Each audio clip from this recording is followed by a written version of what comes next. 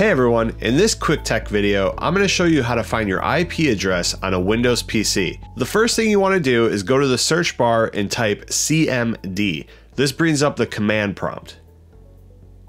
Another way to get here is to use the keyboard shortcut Windows key and R at the same time. This will then bring up the run dialog box where you can search for command there. Once the command prompt is open, type IPCONFIG and press enter. This will then display a simple readout of all of your network settings, including your IP address. For a more detailed report though, instead of just typing IPCONFIG, type IPCONFIG /all. This command will return a much more detailed summary, including DNS servers and a lot more. And it's that simple to find your IP address on a Windows PC. Thanks for watching. Please like and subscribe and stay tuned for more quick tech how-to videos.